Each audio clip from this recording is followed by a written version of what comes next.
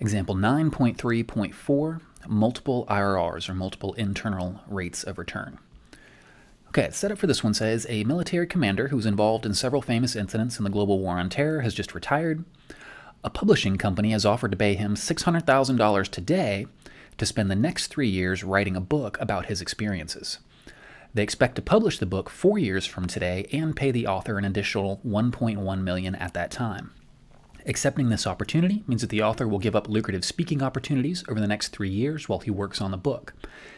He expects that he could make $550,000 per year giving speeches over the next 3 years if he does not accept the publishing opportunity.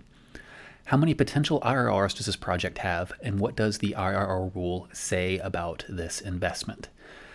Okay, now it's going to turn out for this one that we don't need to do any actual calculations. We're still going to walk through the setup and the calculations just so we can get a feel for what's going on, and so that we know when to identify when we run up against a situation that could potentially have multiple internal rates of return. All right, so the IRR, as we saw in previous examples, is the rate at which net present value equals 0.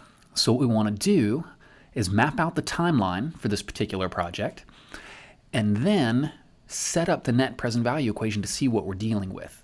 All right, so we're going to look at it from the perspective of if this person accepts the publishing deal. The cash flows, the expected cash flows, if he accepts the publishing deal, are a cash inflow of $600,000 today. So the publisher's going to give him some upfront money to start working on the book, and then he's going to take 3 years to write the book where he gives up making those speaking engagements or engaging in those speaking activities, and so he's going to give up $550,000 per year over the next 3 years. But then the book is going to be published, and he expects to get paid $1.1 million the year after the book is published.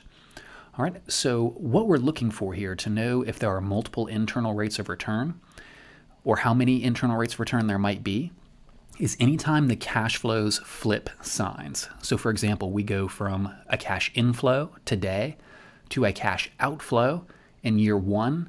We go from a positive to a negative. We know we potentially have one internal rate of return there. And if it was just that one cash flow, we could solve for it pretty easily. It wouldn't be that big a deal.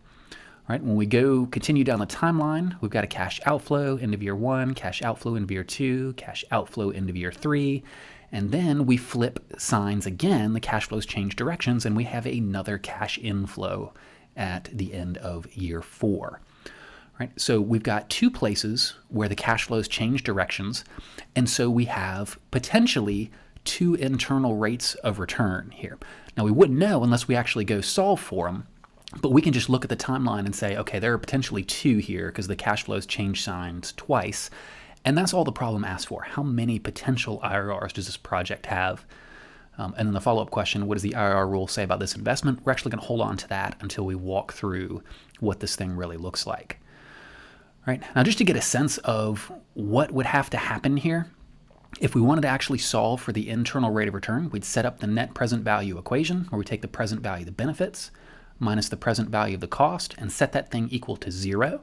So we've got 0 as the NPV equals, in these first brackets, the present value of the cash inflows. The first one happens at time period 0, so no discounting needed to find the present value. That's already in today's dollars. The second cash inflow happens at the end of year 4. It's a $1.1 million cash inflow, so we need to discount that back 4 periods to get it in today's dollars. But those are our 2 cash inflows. So inside these first brackets will give us the present value of the benefits, and we subtract from that the present value of the costs, where the costs were 3 cash outflows of $550,000 at the end of year 1, 2, and 3, so they each need to come back their respective number of periods to get in to time period 0 or today's dollars.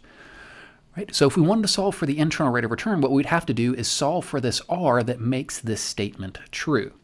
Now that's a non-trivial exercise. With algebra, you're not going to do this. What you'd have to do is just look at it, go, gosh, I don't know. Let me try something. I'll plug in 0.1 or a rate of return of 10% and just see if it happens to make this statement true. And if it doesn't, you just adjust your guess and go again. Which we saw how to do in example 9.3.3 with the financial calculator, and we'll walk through it with this one as well, because I said there are potentially 2 internal rates of return. where your spreadsheet or your financial calculator will not necessarily know that. It's up to you to know that because the cash flows change sign twice, you might have two. What the calculator and the spreadsheet are going to do is it'll just start guessing. And as far as I know, they start at 0 and work their way up. So you'll almost always get the lower internal rate of return first if there are two of them. Except in Excel, you do have the option to make a guess at what you think the internal rate of return is, so you can influence that outcome there. But it's still, as soon as it finds a solution, it's just going to spit it back to you with no information that there might be more than one. So let's plug these cash flows into the calculator and see what we get back here. So I'm going to open up the cash flow worksheet. Of course, the last problem I worked is still in there, so I'm going to hit second in clear work to clear that out. And if you haven't already seen a tutorial on the cash flow worksheet, go back and check out example 9.3.3, where we solve for the NPV and internal rate of return of a multi-year project. And I go kind of step by step explaining what each one is, but I'm going to assume that you've been through those at this point. So I'm going to go kind of quickly here. Cash flow 0 is what happens at time period 0 on our timeline. In this case, that is a cash inflow of $600,000. So I'll type that in and press enter to store it. Let the down arrow key to go to the next entry. CO1 is the first different cash flow after cash flow 0. On our timeline, that is a cash outflow of $550,000. So I'm going to type that in and make it negative and press enter to store it. And then I'll hit the down arrow key to go to the next entry. FO1 is frequency of that cash flow 1, or how many times in a row do you receive that $550,000 cash outflow. In this case, we see it 3 times. So I'm going to set FO1 to 3, press enter to store it, and then hit the down arrow key to go to the next entry. CO2 is the next different cash flow. For this problem, that is a cash inflow of 1.1 million. So I'll type that in, press enter to store it.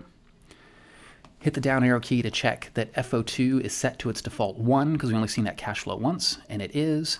And I like to go ahead and hit the down arrow key 3 more times just to make sure that the register really did clear out and there's nothing else on there.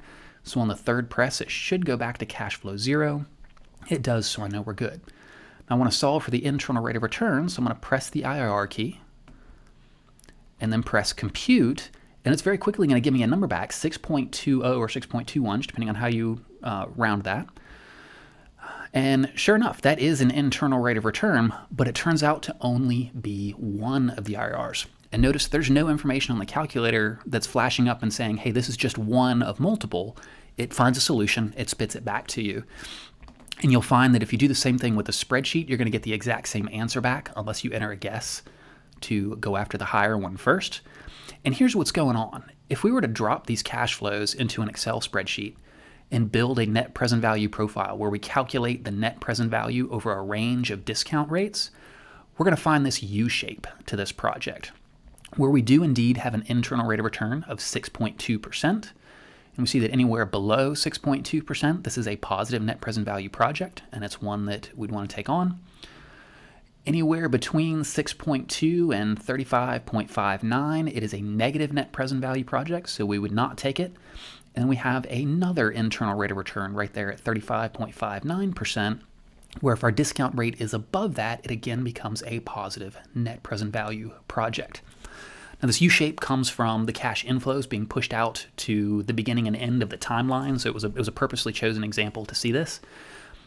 But you wouldn't, unless you actually put these cash flows in the spreadsheet and just calculated a whole range of internal rates of return, you would not necessarily know that there were 2 of them, except that you know the trick.